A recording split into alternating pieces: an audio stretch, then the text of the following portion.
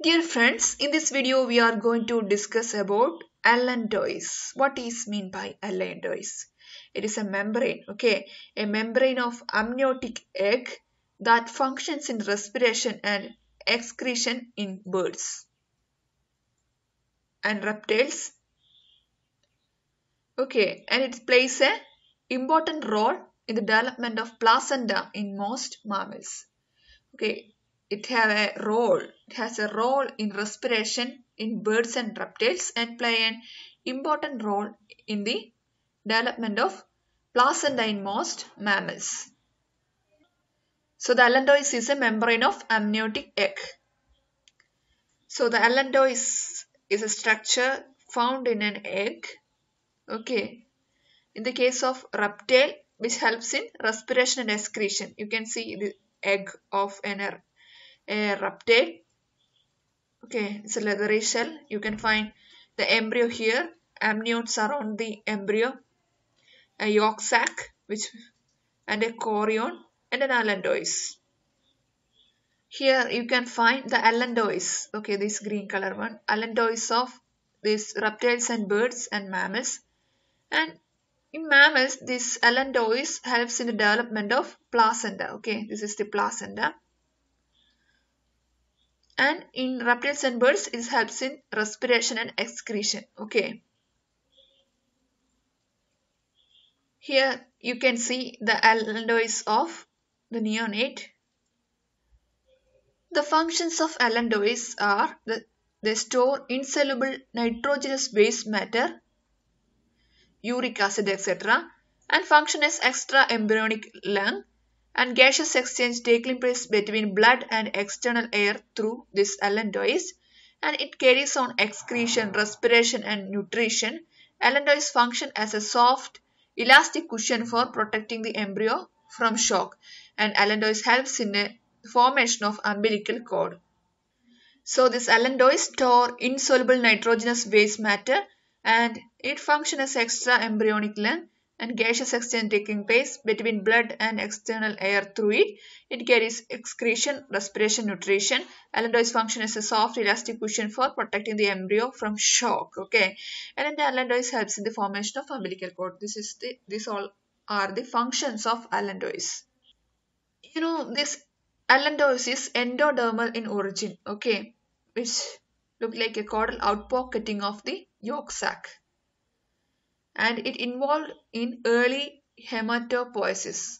Okay, hematopoiesis is the formation of blood cells. Okay, and the allantois blood vessels or artery and vein becomes the umbilical vessels. So this allantois helps in the formation of development of placenta in mammals, and the allantois blood vessel, artery and vein becomes the umbilical vessels.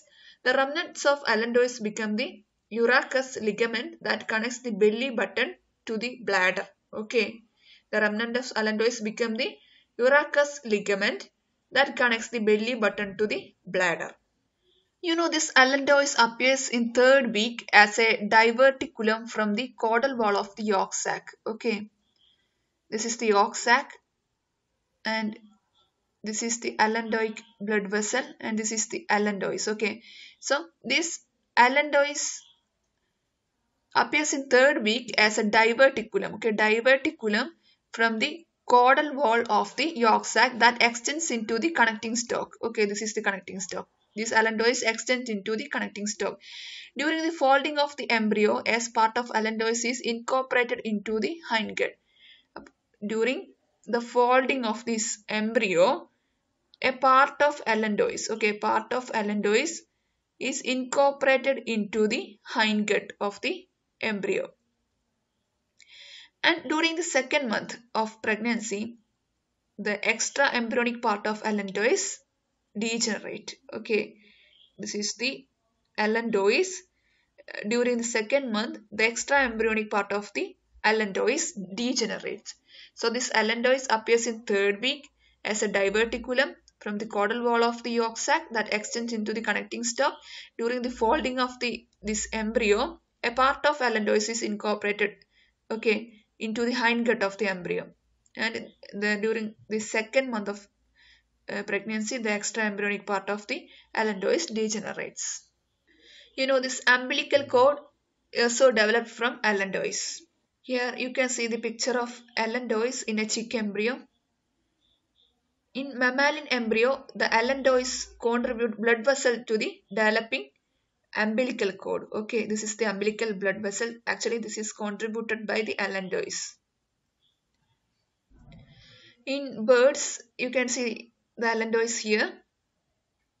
Well, the allantois derived as an outpouching of the gut and serves to store the uric acid excreted in the urine of birds. Okay, in birds, they serves to store uric acid.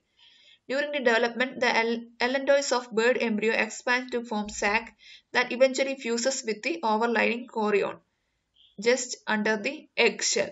The fusion of allantois and the chorion form a functioning unit, the chorioallantoic membrane. We discussed about the function of allantois in mammals, that's the formation of blood vessels in placenta and the formation of umbilical cord. All are the functions of allantois in mammals. In birds, what will happen is that the chorion is fused with allantois and form a chorioallantoic membrane. Okay, in which embryonic blood vessels carried in the allantois are brought close to the porous eggshell for gaseous exchange. So the fusion of allantois and chorion form a functional unit, and this is called chorioallantoic membrane. This membrane brought close to the porous eggshell for gas exchange.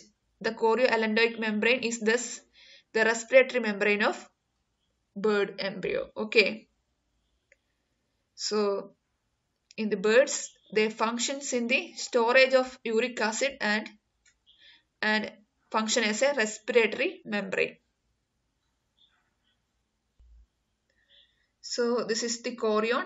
In birds, this allantois fuse with chorion and form chorioallantoic membrane. It functions as a respiratory membrane. Okay, in gaseous exchange. Hope you understood the facts about the allantois in birds, reptiles and mammals. Thank you for watching.